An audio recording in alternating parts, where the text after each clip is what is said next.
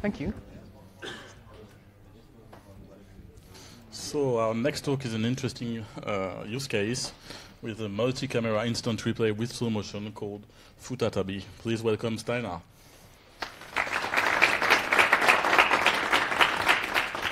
Thank you. So I have two great passions in life, at least at the time. One of them is programming, and the other one is the sport known as ultimate frisbee. And when I tell people, well, frisbee, and they're like, yeah, well, how can you play anything with a frisbee? And I try to explain to them, well, you throw to your teammate, you want to get inside the goal. And they go like, what? And I try to show them the video. The problem is when I moved back to Norway, where I live now, and started playing tournaments, the stream basically looked like this. And it's pretty much impossible to see anything, right? You can see sort of the players, but there's supposed to be a goal line here, and good luck seeing anything, but it's supposed to be around here somewhere, but it's all smudged out. It ran on Windows, on XSplit. They managed to get a full like 15 FPS sometimes. The Virus scanner would take 1 core. And it's really, really hard to explain a sport to someone when you can't even see are they in or out, when the point is to throw inside the zone. So we thought, can we do better than this with free software? And it's not an obvious answer. I've never heard of sports production being done by free software before. We thought, OK, we'll give it a shot. And this is Nageru, my live video mixer, which I presented here actually in this very room 3 years ago. It's grown a lot since then. So if you tried 1.0 3 years ago, maybe give it a shot now. There's a lot of new features. So I'm going to do a very quick rundown first of what our stream is looking like. This is a standard Ultimate field, indoors, 40 by 20. I play in handball fields in Norway. In all of the countries, it's outside. You can see there's not a lot of room, so we are pretty cramped where you can put our cameras. First of all, we have camera 1. Camera 1 is your standard wide angle, let's look at the entire field thing that you will see from any normal sports thing. We're trying to be very sparse on manpower, so camera 1 there is run by the producer. He's tilting it with his left hand. He's operating Nageru with his right hand. He's also doing audio mixer. He's also doing graphics. It's a fairly busy position, but it's a lot of fun. There's also camera 2. Camera 2 is a detail cam, right? It just basically follow the guy with a disc. It's a bit more zoomed in. It's nice for these detail shots. And most of the time, I think maybe 85% of the time you want to be in camera 1. Maybe 10% of the time you want to be in camera 2. And then we have 3 and 4. And 3 and 4 are what we call beauty shots. They're GoPros actually perched high above each of the 2 goal zones. So you can see the end zone more or less. It would be nice to have them even wider, actually. GoPros are low power enough that we can actually just run them on power banks. We don't run power to these. We just put up a power bank, put them on the very, very cheap and high extender, and then we run SDI converter and GoPro on these power banks that last maybe like 18 hours. And now, if this sounds like a lot of equipment, maybe it is, but almost all of this is either bought secondhand on eBay or borrowed or otherwise. So it's not an expensive production by any means, at least not compared to traditional broadcast. So after all of this, it looks basically like this. You can actually now see the goal line. It's up here. There's HTML5 graphics here. This is embedded Chromium. And was it in or out? Who knows? Right? 70,000 lines of code later, and I still don't know whether I'm in or out. For the record, I was in. We looked at it later, but it became clearly painfully obvious that we needed some form of instant replay. We wanted to be able to see shots again. We wanted to be able to see shots from a different angle, like camera 2 instead of camera 1 or likes, and we wanted to be able to see it in slow motion. So we went online and looked, OK, well, we need a box to do this. What can you get? This is the EVX XT3. This is pretty much the standard thing in broadcast. If you look at any major sports event, they will either have an XT3 or they will have many of them. Unfortunately, as you can see here, the price is £99,000, and this is a bargain. You also need to pay $30 in shipping. Maybe you can get that waived. And to make it even worse, right, the seller is currently on vacation, so you can't even buy it. Now, there are cheaper options, but they're all generally in the €10,000 range. And that is essentially like a Windows box with some software and a video card. So we thought, OK, let's try making our own. And this is, of course, where Futatabi comes into the action. The first U is silent because it's a Japanese word. Basically, we try to get all the frames from all the cameras from Nageru over IP. We store them, and we want to play them back. When you do this, you have a frame server. Now, there are a few problems, of course. Uncompressed video, we just talked about it on 10 gig. It's fairly voluminous. You can maybe do it over the network, but storing it, and when you want to store all of it, say you want to store 12 hours of uncompressed video, it's not going to fly. So we are doing MJPEG compression. You would think, OK, well, why do you want JPEG? JPEG is like it's an 80s format. But it's very, very performant, and it's actually pretty good. In fact, on recent CPUs from skylighting up, you actually have a hardware JPEG encoder. So instead of using 4 cores to do DVC Pro or whatever, you can just send it directly through the Intel GPU, send it over the network, store it here, and then you have some sort of UI, which we'll be looking at later, to pick out, for instance, this segment here, and play it back. And even when you play back these unmodified frames, you can just echo the MJPEG back. You don't even need to decode or re-encode. So you get maximum quality. You don't get any sort of CPU usage. But we also wanted slow motion. And that begs the question, well, we have the unmodified frames here. We want to slow down by 2x. But what do we do with these ones in the middle? Now, the obvious first choice, of course, is just to repeat frames. Repeat them twice, 3 times, 4 times, how many times we need to slow down. And that looks like this. It's very, very choppy. And it's not really something you want to show to people. Now, I will say, though, that I've deliberately picked a very, very hard sample. There's 2 reasons for this. A, it's a lot more fun to reason about the things that go wrong than the things that go right. I mean, the easy case is who cares, right? The other one is that when you're having a talk like this, these effects can be really subtle. It can be very hard to see things when they're just flying by once. So I want to exaggerate a bit. Now I'm playing this. It's a lot of motion. We're doing 4x slowdown instead of 2x slowdown, this kind of thing. So it's just to make things clearer. So OK, so repeating frames is maybe not the best. What about fading frames? It's not really a lot better, right? It's still pretty choppy. So we need to do something even better than this. I have taken 2 neighboring frames and overlaid them. So you can see sort of we have a frame A, we have a frame B, and we want to find something in the middle. And obviously what happened in this frame, like say you have this here. On the first one, you have this here. It moved a bit. His leg here moved a bit from the right to the left, and so on. So somehow these intermediate frames in the middle, or 20% between, or 80% between, and what have you, it has to do somehow with motion, right? If we can estimate the motion like this, maybe we can try to synthesize in between frames. So this brings us to the idea of optical flow. Optical flow is basically a model that says, well, all pixels came from somewhere. Here we have made an estimate. Again, it's what you'll see first of all, of course, is all these little arrows pointing up and to the right, and that's because the camera moved down and to the left in between these frames. But it's also picked up that the disk here is moving to the right, sort of. It's picked up that the player is moving to the left.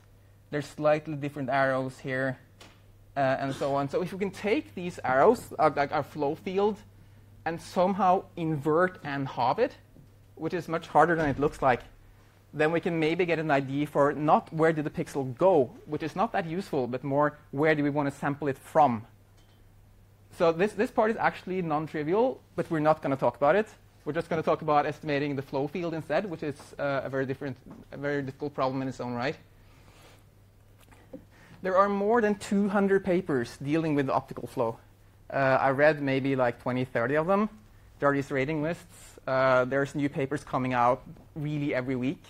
But between the time where there are these rating lists for like who can make the best flow with the best algorithm on standardized tests. And between me writing this talk and now, I think like the top list has changed 3 times or something. But most people don't care about real time. We need to be able to synthesize these in-between frames basically 60 times a second, or at least 30 times a second if we can keep every other original frame. So this paper here caught my eye. It's from 2016, and it says the magical words 300 to 600 hertz, or frames per second. Now, of course, it isn't really 300 frames per second. It's more like 10, because they exclude a lot of preprocessing. They run in low resolution, and of course, their numbers there are on the lowest quality presets, which isn't really good. But I thought, OK, maybe I can use it. They have reference code. It's sort of unclearly licensed. It says GPL3 in some places. It says for personal use only other places. So I ended up re-implementing it, not the least because I wanted it on the GPU. My hope was that, well, okay, if they can do 10 hertz on the CPU, maybe I can do like 60 hertz on the GPU. Let's try. I'm going to go give a very, very, very high-level overview of how this algorithm works. If you want the full details, you can probably read the paper, but it's fairly dense. So we start off with a motion search. We start on low resolution, as you might see. We split the image into multiple overlapping 12 by 12 pixel blocks. And then we go look in the other picture. Can we find something that looked like it? We start here in the middle, as you can see, like the bluish square. And then we have these squares here that show the algorithm consecutively homing in. Now, if you do video compression, you'll already know motion search. But this is motion search with a different goal. This is not motion search for just finding the most efficient motion vector. This is for finding real motion. And we also care a lot about the subpixel precision. We don't want to stop at like half pixel or quarter pixel. So this is a gradient descent search. We start at 0, and then we try to figure out, OK, which direction am I going? And eventually, hopefully, converge. This works fine as long as we don't need to have motion that spans like many, many pixels. In this case, it's 1.5 pixel because we reduced the resolution. So after this, we have, oh, by the way, I'm not colored blue for a reason, because when we have a million arrows, it's very hard to see which way are they all pointing. So instead of coding them as arrows, we use a fairly standard representation where the hue is which direction it's going, which is the angle, and the lightness is how strong is it.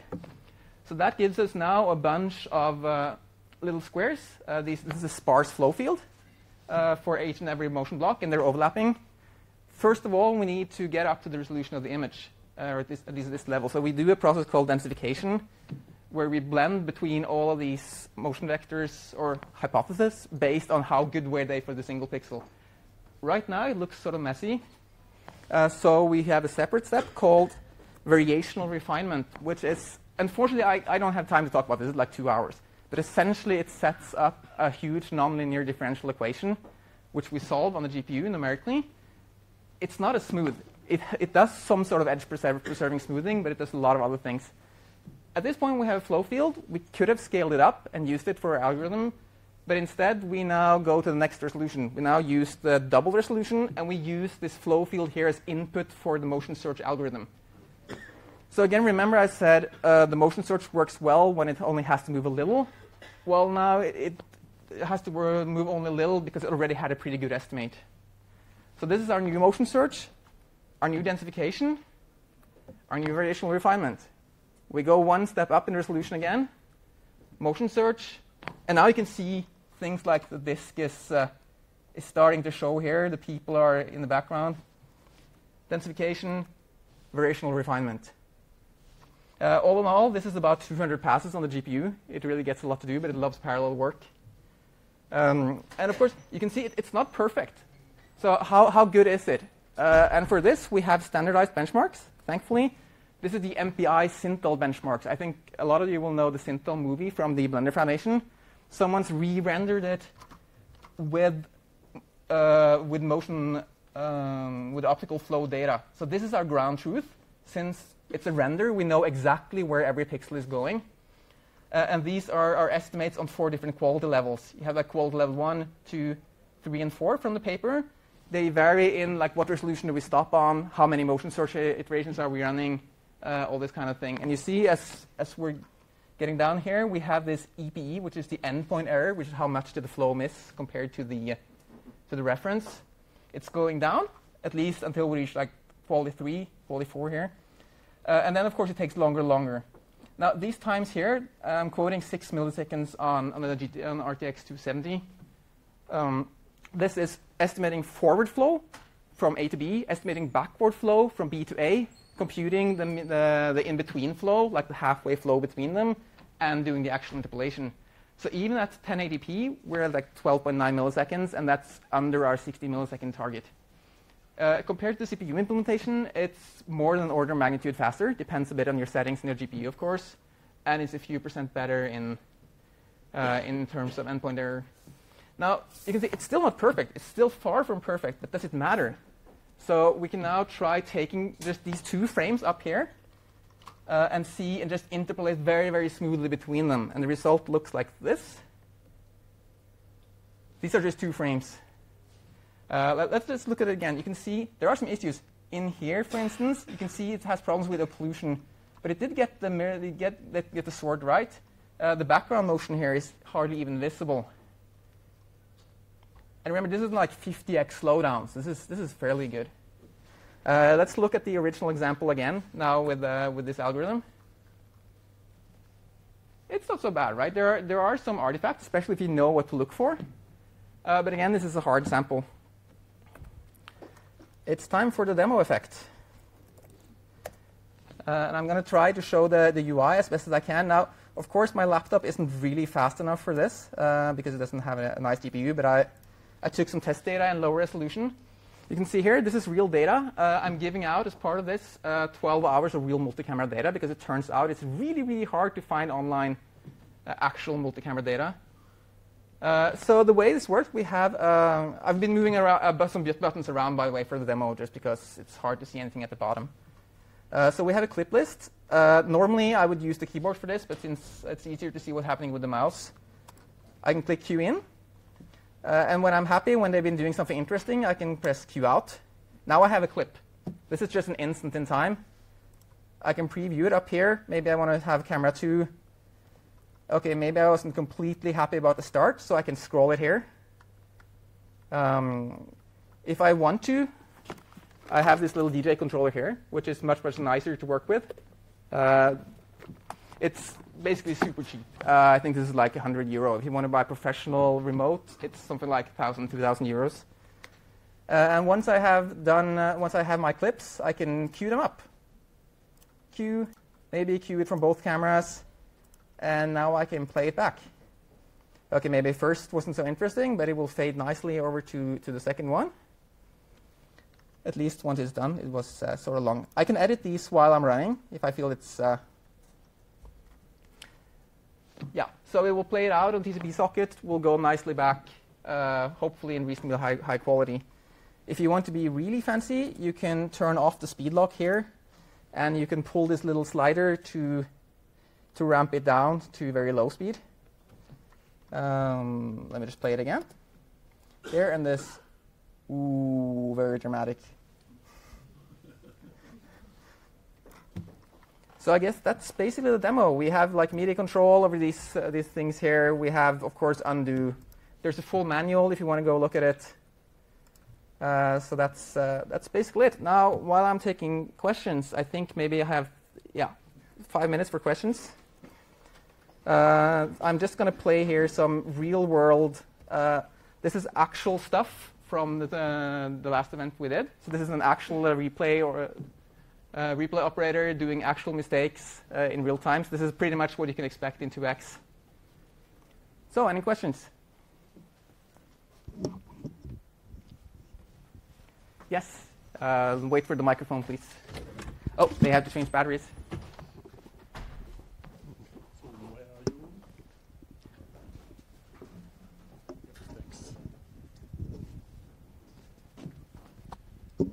Was the output of the application a separate SDI, or is it a stream? Or so I don't think the microphone is working, but I'll just repeat it. If the output is SDI, no, the output is a stream.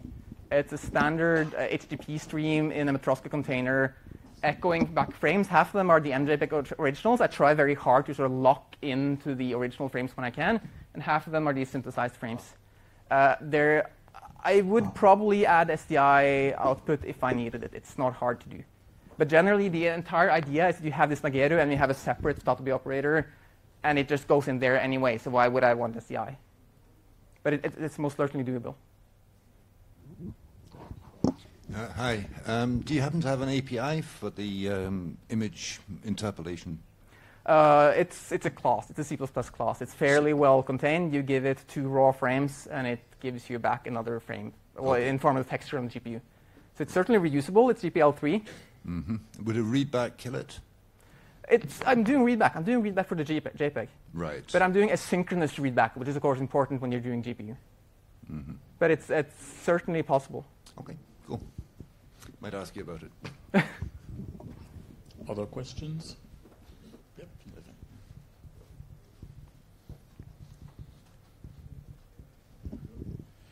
Did you have to do anything special for camera synchronization between the 4 cameras, or are you just ingesting 4 SDI feeds? And I'm just running 4 SDI feeds now. This is a low-budget thing, like I said, and we don't have any clock synchronization because the clock synchronizer would be like a master clock would be like 500 euros anyway, and our cameras are HDMI in the first place. We just convert into SDI.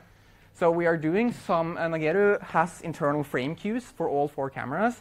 It's trying fairly hard to keep these queues low, or to keep them short, as much as it can without risking too much frame drop.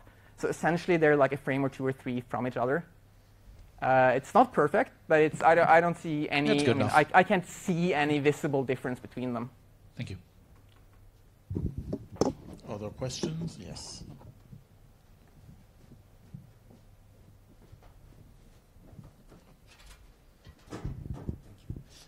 The previous talk was about GPU optimization, and since in OpenCV, I think there is a modular function to perform GPU optimized optical flow. I think it's actually the same algorithm. Oh, okay. But I didn't think it was GPU optimized. I think there is one, but it may be in the country. But Okay, maybe. I haven't actually looked Not sure. in OpenCV per se.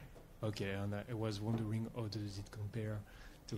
Yeah, no, I don't. I mean, the problem is, of course, again, every week there's something new. If I had this talk in 5 years, I'm fairly certain I would stand here and talk about neural networks. It's coming full speed now. I think everything state-of-the-art quality-wise is approaching neural networks. But it's still, I mean, the best things are 150 milliseconds, and that's just too much for me. So I just had to pick something, right? Eventually, in a future version, maybe I'll be switching. I don't know. I'm not bound to this specific algorithm, even though I used literally a month to decode the variational refinement in the paper with all the strange tensor notation and typos and stuff. Okay, thank you. Hey, nice talk, thanks. You mentioned some artifacts that appear in the frame interpolation. I just want to ask if you could describe some of those, and if any of those artifacts are located at the edge of the frame. I love that you didn't see them, because they're playing now and there should be artifacts everywhere, right? Generally, edges are not a big problem. The really hard part is occlusion. When you have an object that moves right and the background is moving left or the other way around, and the optical flow assumption really breaks down because, well, things didn't come from, it always assumes things move from A to B. But if it just came from behind something, it didn't come from anywhere, so it really breaks down. Motion blur, any kind of blur will also give you a problem because now your pixel doesn't go one place because half of the pixel is the background and half of the pixel is the foreground and they're moving different ways.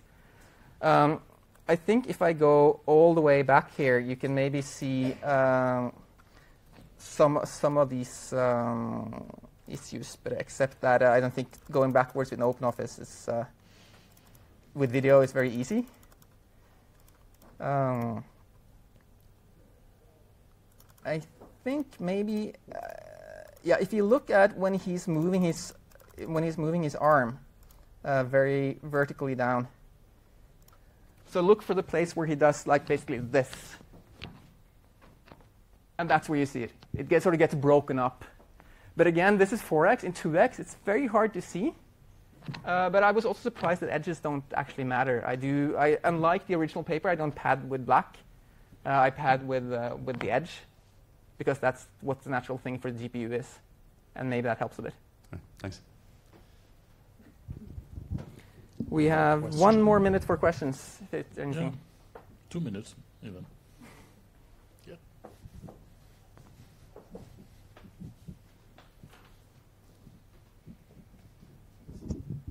Really impressive. For you, is this the end? Is it good enough? Or do you want to look at the newer papers for this? Or are there other things you want to build into this software next? First of all, I want to use it even more than we've already been doing. Certainly, I'm open to adding new and more fancy algorithms. I doubt I'll be, I mean, I used to every week just reload this Middlebury rating list over and over again. I don't think I'll be doing that because it takes a lot of time. I think basically there will be features. There's a lot of things that I want to do, and especially in terms of media control, in terms of UI. I want to be able to support more of these X3 workflows. For instance, I mean, a lot of slow motion is very bound to how an EVXS works, but it's a very efficient workflow, and everything needs to go by the second. So every time I can shave off like half a second of the UI by making something simpler, that's really the way I want to go.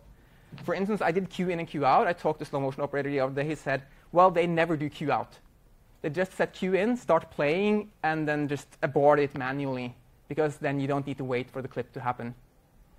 So I think maybe in the UI department is first of all. But yeah, I would love to have users and see their feedback. Also, by the way, read the manual. I've spent a fair amount of time trying to explain how the slow-mo work from an operator's point. How do you want to work with the producer? This kind of thing. Last question? No? No, I think there's nothing else. OK, Thank you, thank you. Steinar.